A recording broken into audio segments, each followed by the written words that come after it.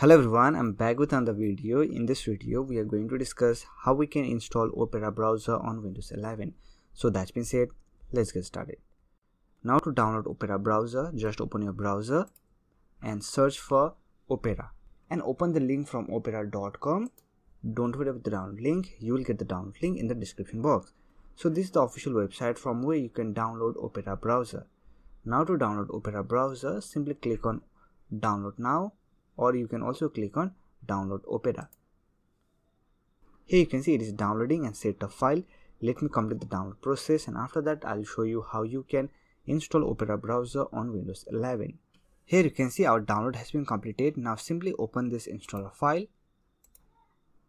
Here we have the setup window. Let me minimize the browser. And here we have our Opera browser installer page. With Opera browser, you will get built-in ad blocker, free VPN, easily customization and extension option, and you will get built-in messenger option. Now to install Opera browser, simply click on install. And here you can see it is installing. So let me complete the installation process. So this is the interface of Opera browser. Let me maximize the browser. So here we have the welcome page. Here we have some option to enable ad blocker. So if you want to enable ad blocker, simply enable this option. And here you will also find block tracker option. So let me enable this option.